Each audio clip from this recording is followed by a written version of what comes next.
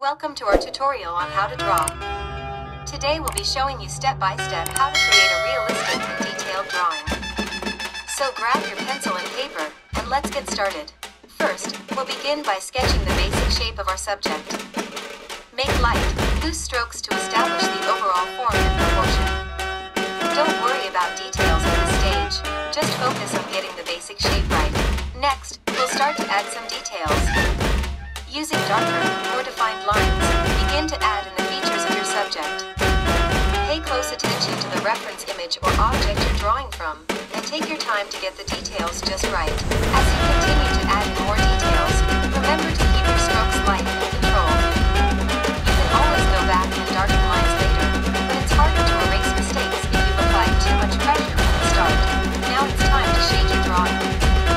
Start by identifying the light source in your reference image or object, and use it as a guide for where to add shadows and highlights. Build up the shading gradually, using a variety of pencil pressures and techniques to create depth and texture. Finally, we'll add some finishing touches and refine any areas that need it. Take a step back and look at your drawing as a whole, making any necessary adjustments. And there you have it, a realistic and detailed drawing. We hope you found this tutorial helpful, and that it inspires you to keep practicing your drawing skills. Thanks for watching, and be sure to check out our other tutorials for more tips and tricks.